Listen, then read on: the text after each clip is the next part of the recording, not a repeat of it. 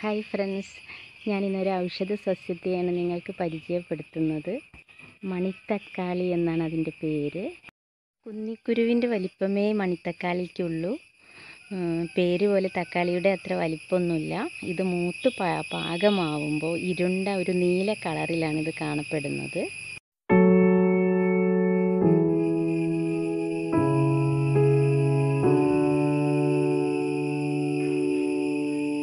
Phosphorus, iron, calcium തുടങ്ങിയ ധാരാളം ധാതു ലവണങ്ങൾ മണിത്തക്കാളിയിലുണ്ട്.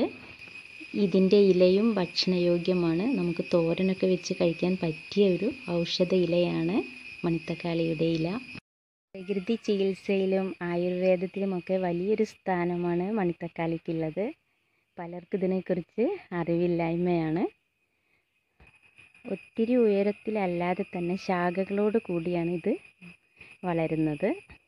വായിലുണ്ടാകുന്ന പുണ്ണ്, അൾസർ എന്നിവയ്ക്ക് മണിത്തക്കാളി പഴുത്തത് കഴിക്കുന്നത് വളരെയധികം ഗുണം ചെയ്യും.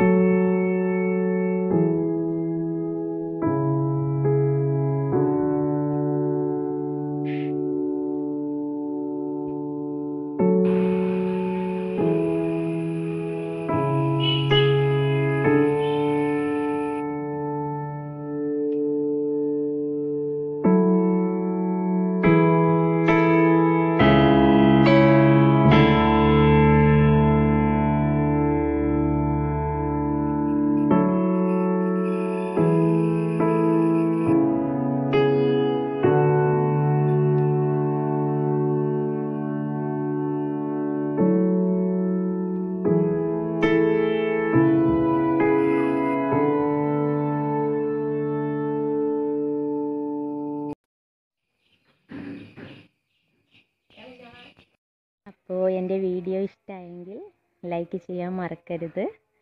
ഏതെങ്കിലും വീടുകളിൽ ഇതിൻ്റെ ചെടി കാണുകയാണെങ്കിൽ നിങ്ങൾ തീർച്ചയായും അതിൻ്റെ വിത്ത് കൊണ്ടുവന്ന് വീടുകളിൽ ഉണ്ടാക്കണം.